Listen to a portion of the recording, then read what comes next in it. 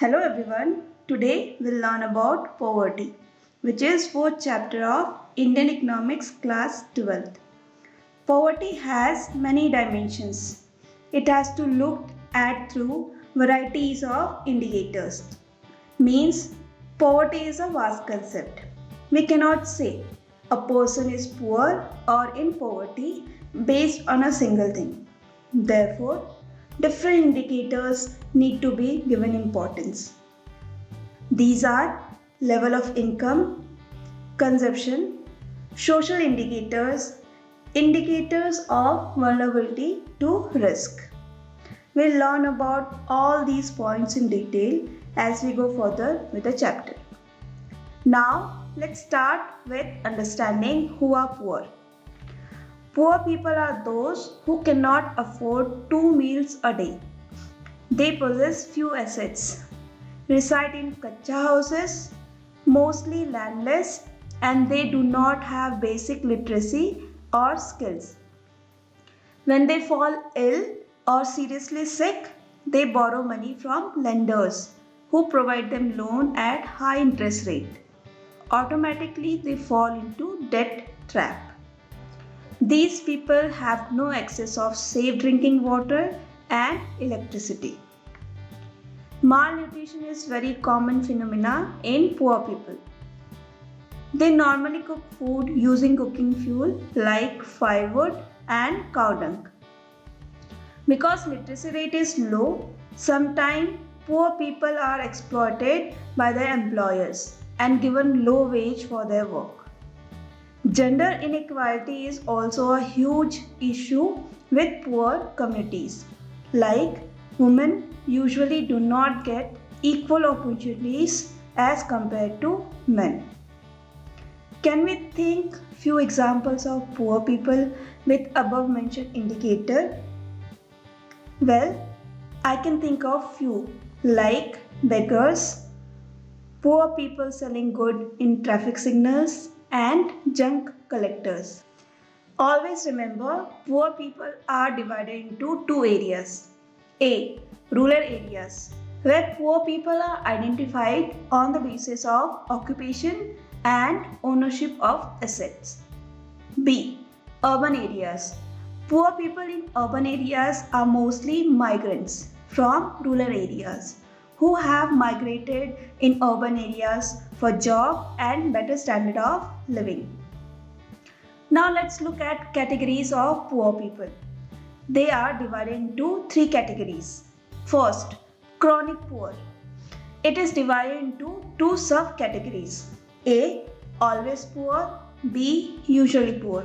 Example, casual workers, landless workers. Second, transient poor. They again have two subcategories. A. Churning poor. They regularly move in and out of poverty. Example, small farmers and seasonal workers. B. Occasionally poor. They are rich most of the time but may sometimes have a bad luck. Example, small scale enterprises. When they face tough times, they can fall under occasionally poor category. Now the third one, never poor. Now, as the category name suggests, these are the people who are above poverty line. Example, lawyers, doctors, engineers, government employees, etc. Now, as we have learned about who are poor people, let's look at the definition of poverty, which can be asked for 1 marks question. Definition. Poverty means a situation where a person is not able to fulfill his or her basic needs of food, clothing and shelter, as well as necessities of life like sanitation, health and education. Poverty is divided into two types. A. Relative poverty. Poverty of people in comparison to other people, region of nation.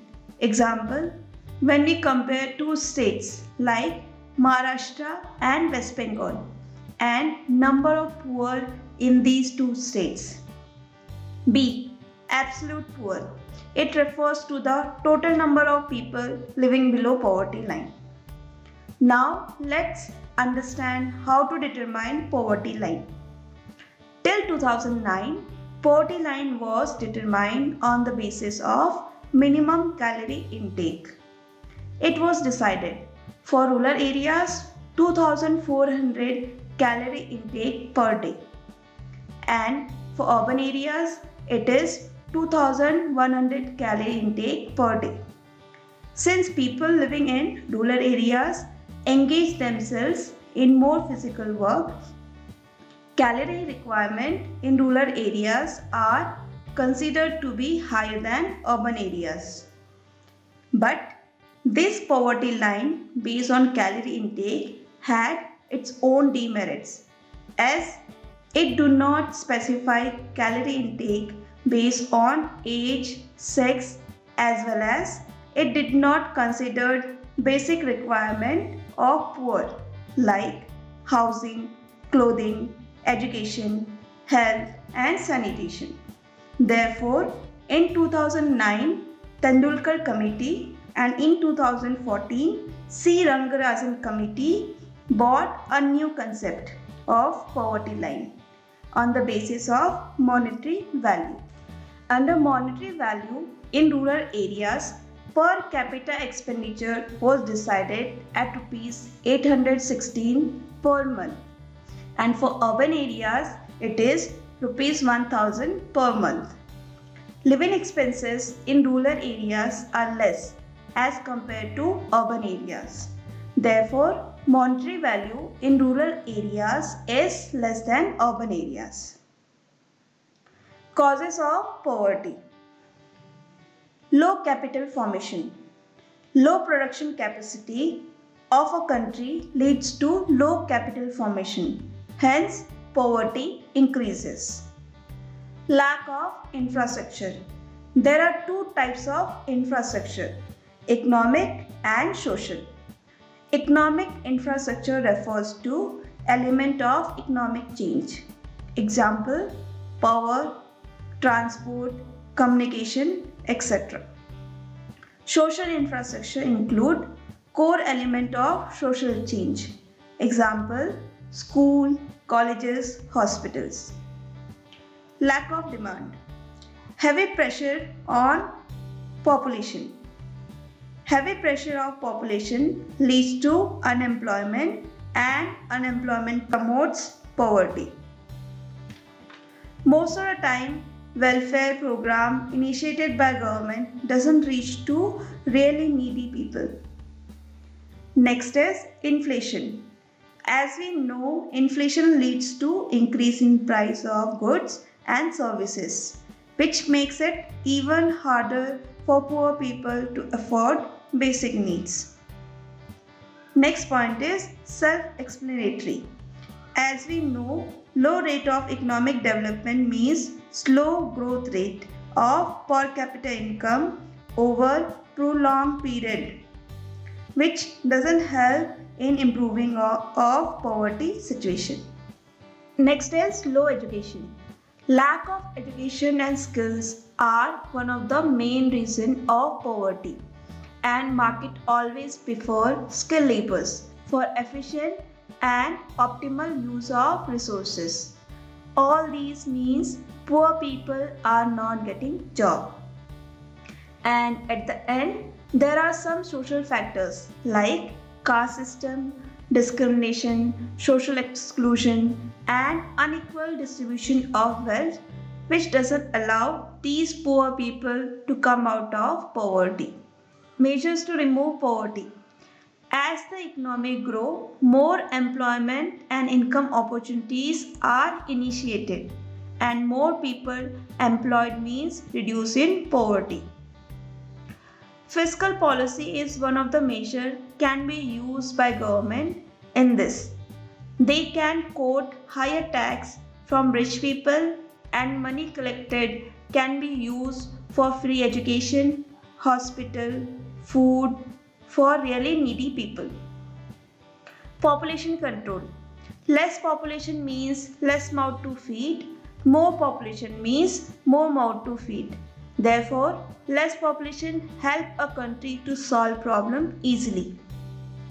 Increasing quality of life of people by initiating policies which will help poor people to improve their standard of living.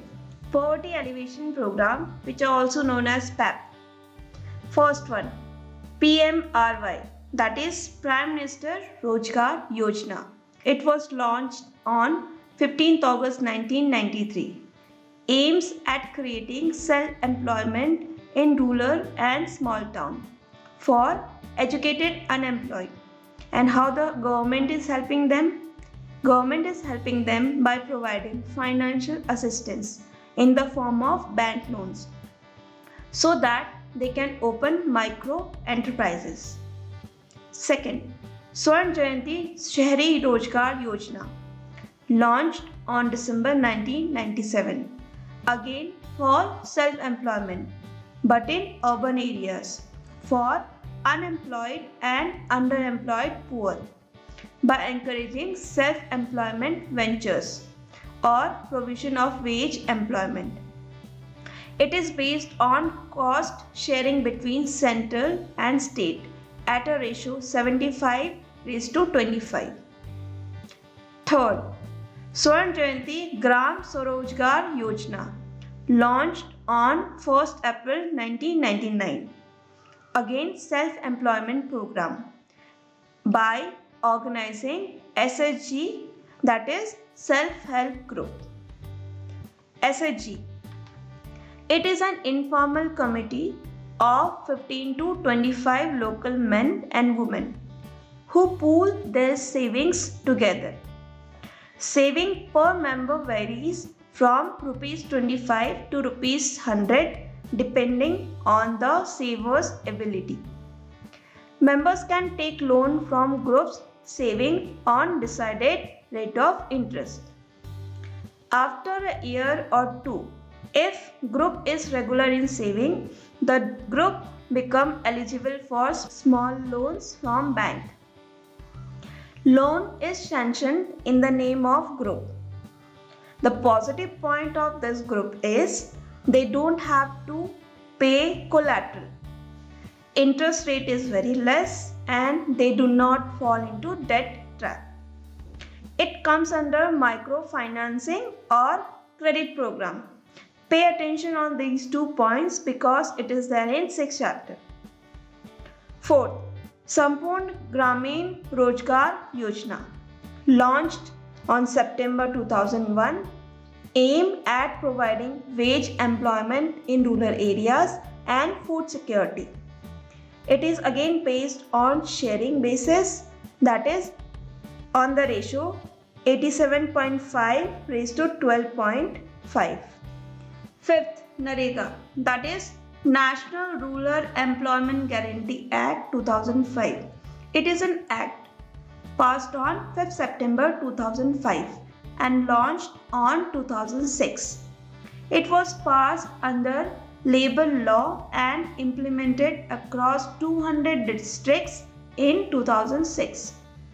This program provides an adult who registered for rural employment a minimum job guarantee of 100 days each financial year. It includes non-skilled works. It was later renamed as MNREGA, that is Mahatma Gandhi National Rural Employment Guarantee Act. In case such employment is not provided within 15 days of registration, the applicant are provided unemployment allowance. Sixth, Pradhan Mantri Gramoday Yojana. It was launched on 2000-2001. Main objective of focusing on the village level development includes health, sanitation, water facilities, etc. Next, National Social Assistance Program, which was launched on 15th August 1995. Under this program, elderly people who do not have anyone to take care of them are given pensions under National Old Age Pension Schemes, and poor women, widows and poor people are covered under National Maternity Benefit Scheme and National Family Benefit Schemes. The last one. There are programs which is also aiming at improving food nutrition and status of people, and it includes PDS, that is Public Distribution System, Integrated Child and Midday Meal. It also includes Pradhan Mantri Gram Sadak Yojana, Pradhan Mantri Gramodaya Yojana, Valmiki Ambedkar Awas Yojana. Now we have completed 4th chapter of Indian economics, that is poverty. If you have any doubts and questions related to this chapter, feel free to write in the comment section below. Thank you.